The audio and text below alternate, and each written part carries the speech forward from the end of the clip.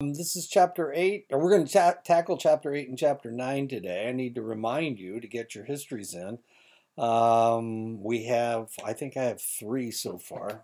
I think I do. Maybe I have more. So just email them to me once you get your history done. You need to create a character that has a problem that you can use. You will be that character when people start counseling. And that is what needs to happen. Okay, we're going to tackle chapter 8 and chapter 9. Chapter 8 has to do with, wait a minute. Chapter 8 has to do with expressing understanding.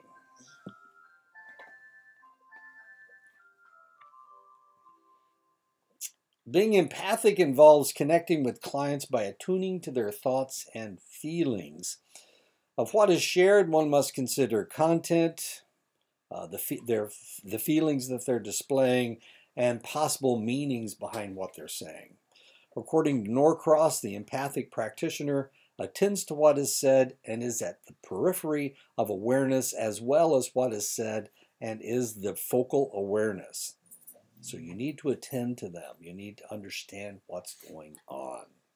Empathy is seeing the world as that person sees it, not as you would see it if you were in their situation. Feeling the way that the person feels about the situation, understanding the meaning that the person is giving to events, grasping the assumption that influences their particular worldview.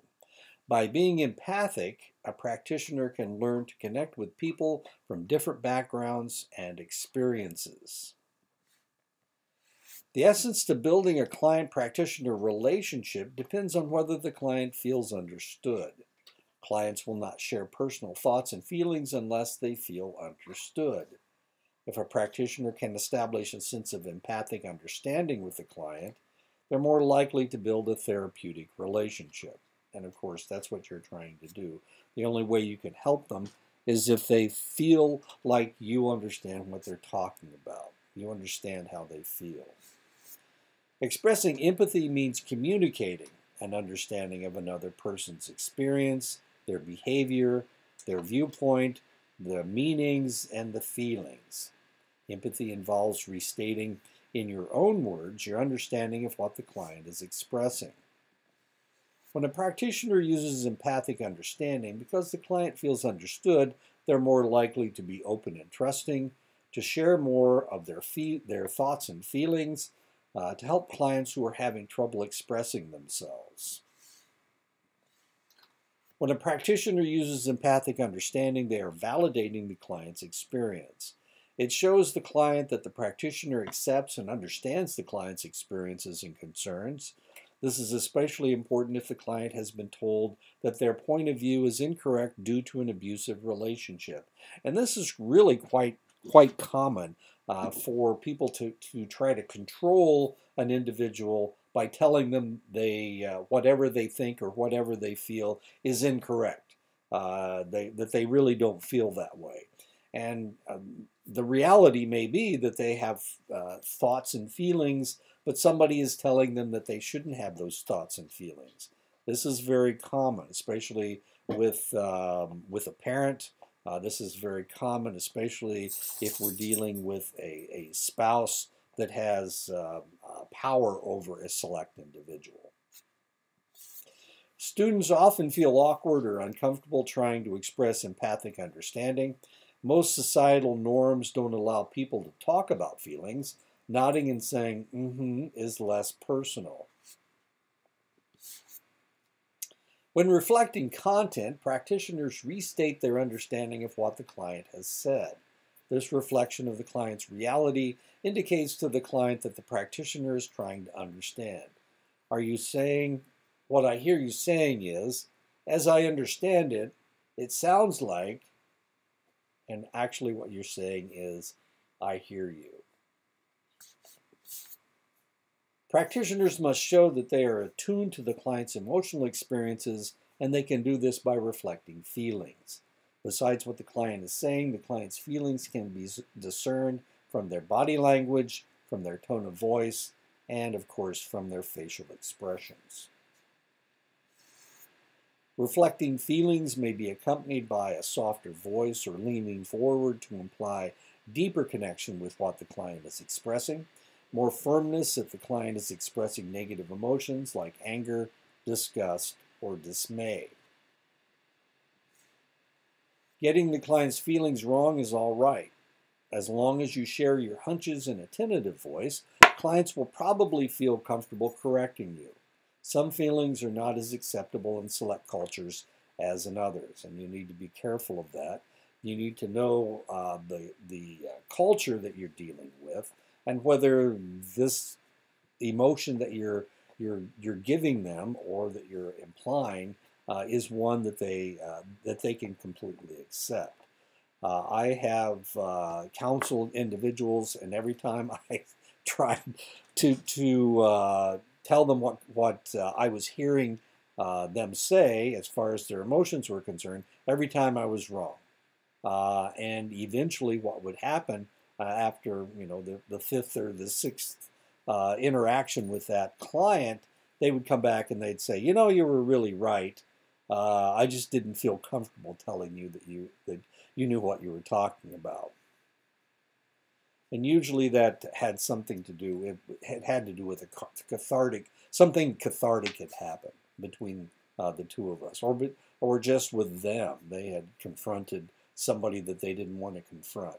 And usually what was happening was that they were telling me no because they couldn't tell other people no. So no matter what I said was wrong. And that's okay. They were using me to practice telling somebody that they were completely incorrect.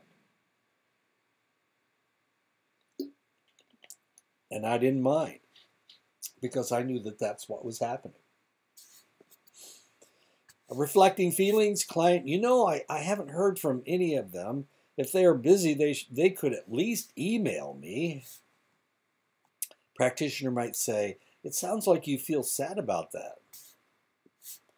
The client sounding angry and speaking with a tight jaw, I feel like we just aren't getting anywhere.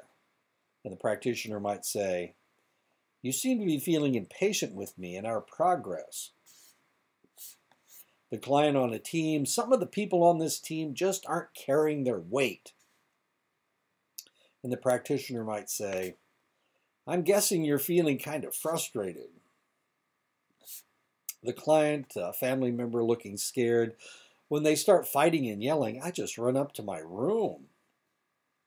The practitioner might say, I wonder if you feel kind of scared. The client says, yesterday out of the blue, I was one of the people they laid off. I'm not sure what I'm going to do. Practitioner might say, wow, what shocking news. You look like you're feeling quite worried and upset. In common conversation, many people believe that they're reflecting feelings, but are actually expressing thoughts, opinions, or judgment. This is usually because the individual is saying, I feel that, instead of I feel, followed by an expression of feeling. I feel that you aren't paying attention to me. That shows that that's a judgment on your part. I feel this assignment is too hard.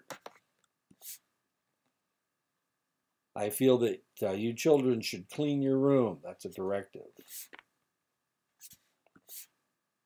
I feel that you always misunderstand me. Thought and judgment. I feel that this group is terrific. That's a judgment as well. I feel that you have lots of strengths. That's also a judgment. In families and groups, practitioners may encourage members to reflect feelings, especially in family situations. The practitioner can ask how they think someone else in the family feels. Often the problem in groups is that situations are engendering feelings that are not being expressed or acknowledged. It is possible to reflect both content and feelings in the same sentence. Using this skill allows a practitioner to include more information in their reflective comment. The client, can you believe it? She just left me a note telling me to leave. She hadn't said anything about leaving. The practitioner might say, "It sounds like you were shocked when your wife told you that she wanted you to leave." The client, "Ever since I was laid off, I just mope around. I am just at a loss." The practitioner might say, "So in a way, you're grieving about losing your job." A group at a picnic where one person didn't show up and didn't let them know. The practitioner, "Seems like most of you are feeling hurt and a little angry that Mary Ann didn't show up at the picnic." The client, child client, "It is no fun to watch football games since Dad left." Practitioner might say, "So before your dad left, the two of you used to watch football games together, and now you feel sad and really miss him whenever the football games are on." Summarizing involves listening to considerable information provided by the client and communicating understanding of that information. Sometimes clients have so much information to share that practitioners listen for some time before making a reflecting comment. In the dominant culture in the United States, it is considered impolite to interrupt. It is considered impolite to interrupt. But after taking in masses of information from the client, it is considered appropriate for the practitioner to interrupt in order to summarize. Client, "I am really trying hard in school, but I can't seem to get the grades that I want." Practitioner, "You sound discouraged because even though you were working hard, you are disappointed with your grades." I'll tell you what, going back to this statement here, I've had counseling sessions where I didn't say hardly anything at all. I nodded my head and I showed them that I was listening, but they had so much to say that I just let them go. They needed to rant. They needed to get rid of all of these emotions, and it was important for them.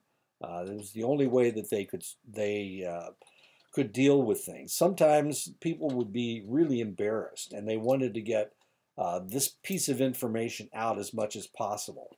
So I just let them go. And that's okay. You're not supposed to be a talker. You're supposed to be a listener. So listening as much as possible is a good thing, okay? I just want you to remember that. We're going through all these things about showing them that you're listening to what they're saying. And this is important, but this is important to get them to continue to tell you things.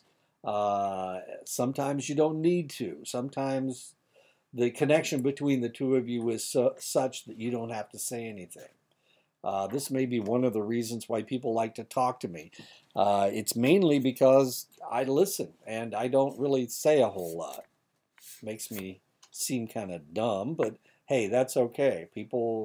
I've had people bend my ear in a Walmart line when we were getting ready to check out, and that's all right. If people really need to talk, then that's our job. I'm really trying hard to school. Okay, we already did this. You sound discouraged because even though you were working hard, you were disappointed with your grades. Client, when I am angry with my friend, I tell her how I feel, and then she does the same thing again. Oh, maybe we're not doing anything. Why didn't it come down? Okay. At the beginning of a session, as I remember our last meeting, we focused on how distressed you felt. Oh, this has to do with summarizing. So sometimes you can summarize at the beginning of a session. As I remember our last meeting, we focused on how distressed you felt about your wife's roller coaster behavior toward you. When she's friendly, you feel good and get more work done. And when she's distant, you worry and have trouble sleeping and focusing on work. Is that how you remember it? At the end of a session, you might summarize, we've discussed both sides of the issue and noted the pros and cons of each direction we could go. I appreciate how difficult this discussion has been for some of you. It appears that some members of the group seem to be troubled when people disagree with each other. Now, the reality is, I'm showing you all of these things, but the reality is that we need to create our own voices. This is what I tell my students. We need to create our own voices. And, this is so superficial. Yeah, this is telling people all of these things. And maybe that's just not you. This is certainly not me. This is what they're suggesting in the textbook. But the reality is you're going to develop your own voice. And that's what you really need to do in order to be a good counselor. You need to develop your own voice. You need to develop your own voice that isn't mine. If you're repeating what Bradway says, then you're trying to be Bradway. And that, that might be okay. You want to act like a 72-year-old man, but I want to act like a 72-year-old white guy. That's fine. But the reality is you need to develop your own voice. And the more authentic, remember we talked about genuineness. These are just suggestions. You need to have your own voice. And your voice is your experiences, your age, your culture, all of those things have to do, your gender, all of these things create your voice, and you need to have your own voice, okay? So these are just suggestions. These are not absolutes. Maybe? There we go. Okay. During a session with a group, everyone in the group seems relieved that we've agreed to keep all the information confidential. At the end of a session with the family, Jamie and Mary, you seem to be ready to take charge of some of the family problems. It has been hard to disagree with your children on what should happen next. I can imagine that you children are upset because you think your opinions don't count. Reflecting meaning is when a practitioner expresses their understanding of the underlying meaning of what the client is discussing. Reflecting meaning is not as straightforward as understanding content or feelings. To understand meaning, practitioners need to not only be good observers of the behavior and tone that accompanies the content, but also must listen for the possible meaning a client is giving to a situation, to an action, to a thought, to a feeling. What might be important to you isn't important to your client. What is important to your client, you might think, well, that's not that important. But the reality may be that that's really important to your client. When working with clients who come from different backgrounds than your own, it is particularly important to express your tentative understanding of their meaning. For example, a student from a Chinese or Chinese American family must always get excellent grades or be considered a disgrace to their family. This is very common. Client wringing their hands and looking worried. I thought we had a good marriage until my husband told me that he lost his job and had spent our family money on seeing call girls. We are very religious and want to put this marriage back together. The practitioner. I hear you value your marriage, at the same time are shocked and worried about your husband's behavior. Is that right? Counseling group member. I really enjoy spending time with a man I am dating, but my job is so demanding these days that I am feeling stressed and worried about getting everything done. And the practitioner may say, it sounds like you really value time with George and also want to do a good job at work. Family member. Since Bob, the father, lost his job, it seems like we go from one stress to the next all the time. It is like everyone is worried most of the time, not at all like it used to be. And the practitioner may say, so the stress related to Bob being unemployed is affecting everyone. Sounds like you are longing for the fun times you used to have in your family. Task group member, finishing this project is taking forever. I am sick of having to do so much extra work. I wonder if it is worth it.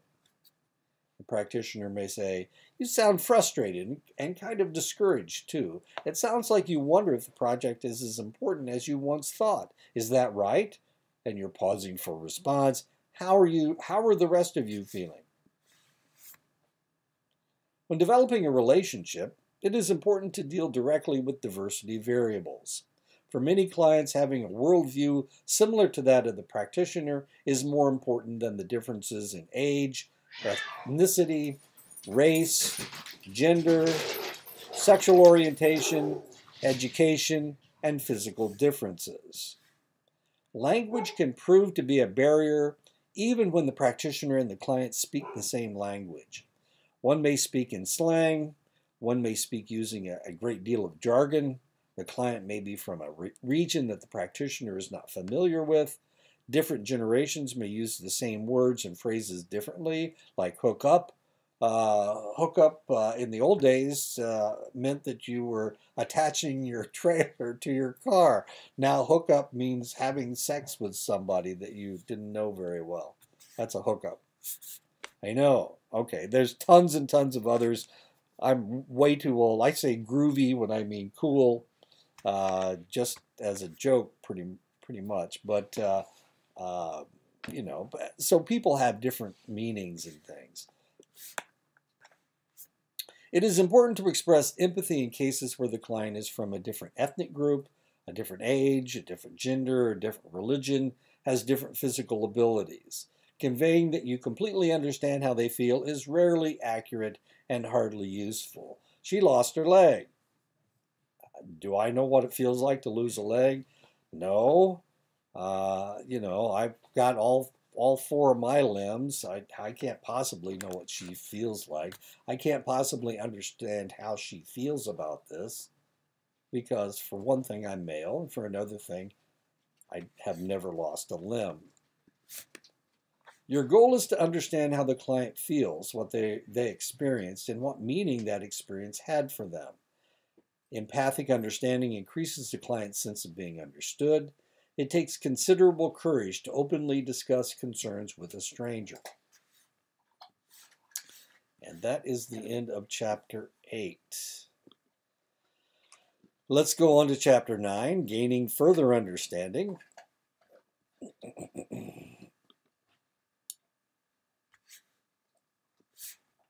Before asking questions, it is important to express understanding by reflecting feelings, content, meaning, and summarizing. And that we just went over that. Questioning without expressing understanding may seem like grilling. Open-ended questions are questions that require more than one or two word answers. They invite clients to express opinions and feelings. Open-ended questions generally begin with who, what, when, or how. How do you feel about that? Tell me about it. Open-ended questions. Will you tell me more about how you feel when? Will you explain more about?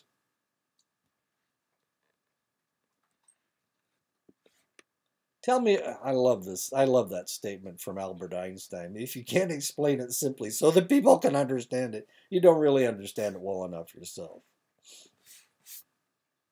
Tell me about who has helped you with this problem. How have other people helped you with this problem? What led you to seek help at this time? Tell me about improvements you have noticed since our last appointment. What would your life be like if this problem wasn't going on? How have others you know solved this type of problem? Who have you talked to about this problem? How did it help to talk to others about this problem? Tell me about what it feels like to have this problem. How have you solved other problems in your life? What do you understand about the kind of help I might offer you? Tell me about what you have done to work on this problem. Closed-ended questions are questions that can be answered with one or two words. Closed-ended questions are appropriate when the counselor is seeking specific information. How old are you? What is your address? How many other people live in your house? They give you facts and are easy to answer. Skilled practitioners choose the type of question to ask based on their goals. Beginning practitioners often overuse closed-ended questions. Using closed-ended questions may imply a practitioner's need to be in control rather than work collaboratively with the client. Some clients treat open-ended questions as closed-ended questions by giving one-word responses. It is necessary for the counselor to encourage them to speak more. Tell me more about is a good way to get them to say more if you can. Sometimes they're pissed and they don't want to be there, and you're not going to be able to get them to talk. When did this problem start? Yesterday. What do you like about school? Recess, obviously. What do you do when your husband comes home drunk? Let him puke. Do you check in with each other at the beginning of their meetings? No. Do you eat dinner together? No. Asking more than one question at a time. Asking more than one question at a time is confusing. In their reply, they will only answer one question, and you may potentially miss important information. Is it hard for you both to work and study? How does your family feel about this? Don't ever do that. Just one question at a time. Asking multiple choice questions may inhibit the client's exploration. How do you feel about that? Sad, confused, angry? However, with a client who has a limited vocabulary or isn't used to expressing their feelings in words, the occasional multiple choice question can help. And this is a cartoon, up, down, all of the above, none of the above. What are you standing in front of the elevator for if you don't want to go anywhere? Asking rapid-fire questions. While this form of questioning is common in some cultures, most people feel that this style fits more with interrogation, not with creating cooperative working relationships. Attempts at showing understanding should come between questions. And this is kind of a problem. I feel that people from the East Coast talk too fast. And a lot of times they talk so fast that I'd like to think about what people are saying, you know. So there are places in the United States where they talk too fast and they ask rapid fire questions. And this can be a problem. So if you're that kind of a person, don't ask me any questions. And as people get older, they need things slowed down a little bit. And I am old, I understand that.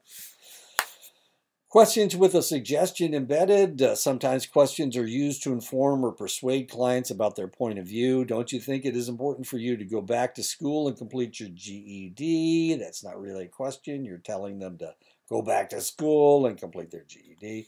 What do you think of trying to exercise more to decrease your depressed mood? You're not really asking them a question. You're telling them to exercise more, and maybe that will reduce their depressed mood. Questions that begin with why often invite people to feel defensive. Why questions rarely invite open discussion and may be experienced as attacking. People actually often aren't aware of why they act the way that they do. So don't ask them why. Problems or challenges are important to explore. The history of the problem or challenge, the length or duration of it, current changes, how have things changed over time. I can't imagine she's doing that. Previously employed attempts at a solution, the severity and the frequency of a problem. These are all pieces of information that are important to explore. Using scaling questions can be valuable. Using a 1 to 10 scale to rate an aspect of a problem. What aspects of the client's life are affected by the problem? The situation and environment are also important and can sometimes give a more complete perspective on the problem. Okay. On a scale of 1 to 10, how do you feel about this? Okay. Oh, a Likert scale. Oh, goody, goody. A nurturing and sustaining environment can support a client through many stressors. That's not a Likert scale, not a 1 to 10. A Likert scale is a 1 to 5 scale. So, okay, actually. A nurturing and sustaining environment can support a client through many stressors. What life stressors has the client experienced? A number of children and other people in the house, job demands, deaths in the family, illnesses and or major health challenges. Now, one of the interesting things about this book is that these three ladies are from Ball State. Ball State is my home. I was born in Muncie, Indiana, and that's where Ball State is. As weird as that is, I grew up. I was raised in Muncie, Indiana. So these three women are from Indiana. I think they're from Ball State. They may be from Indiana University. Anyway, I'm from Indiana, and it's as I'm reading through this, a lot of this I can hear the voices of the people that I grew up with, as weird as that is. In Indiana, it's fine to ask about deaths, but of course, on the reservation, that is taboo. So you can scratch that one out. It's okay if you're in Muncie, but if you're anyplace else, you better stay away from it. What life stressors has a client experienced? Current or past traumatic events in family or community, demands related to school, church involvement, volunteer activities. These can be the stressors. If the practitioner is genuine, clients feel more comfortable exploring being stiff, distracted, or they feel more comfortable exploring. Being stiff, distracted, or detached does not indicate genuineness. Genuineness is indicated by being natural, by being sincere, by being authentic, by being candid, by being honest, and by being forthright. That is genuineness. And that is the end of that chapter. So, okay, so one of the things I need to tell you is that you need to get your histories in. We need to get this on the 10th week. This is the 6th week. This is a 6th week lecture, and I'm making it on the 5th week, of course, so that it's prepared for next week. But when you look at this lecture, this is the 6th week, and in 4 more weeks, we're going to start counseling. In 4 more weeks, we're going to be done with all of the lectures. So you won't have anything to do for the last 5 weeks, except for this class, except to do the counseling. And if you haven't turned in a history, if you haven't come up with a problem, then you can't do that. And there's no way that you can pass the class. So what you need to do is you need to come up with a problem. You need to create the history form is on the website, is on the Blackboard site under assignments, I believe. Fill that out. It's a document form. Docx. And email it to me. And once you email it to me, I will put it on the discussion page. What we will be doing when you do your counseling. After you do your counseling, you're going to write up your notes about the counseling session, and you're going to put them under your client's name. Your the person that you counseled, and that's how I will know that you are done. Now you can, if you counsel and don't put your counseling notes down, I won't know that you did it. So that's how we're going to do it. How many are we required to do? How many am I requiring you to do? Well, there's 15 weeks. The first 10 weeks are lecture, the last 5 weeks are counseling, and you have to do 2 counseling sessions a week. That's 10. 10 is your required number. So that's what we're doing. If you think that's too much, I'm sorry. That's what I've done since I've been here, and I've actually done this in other places as well. But at other institutions. there you go. That's what we need. We're in it. We are in the 6th week. You've got 4 more weeks to get your history in, and then we'll start counseling. Even after we start counseling, you can turn your history in and start doing counseling. You need to be able to interact with each other. Because people will need to do counseling sessions. Usually, you can trade them back and forth. I'll counsel you if you will counsel me. That's not the way it works. I'll let you counsel me if you let me counsel you. That's the way it usually works. Okay, so that's what we need to do. Okay, I'll talk to you guys next week.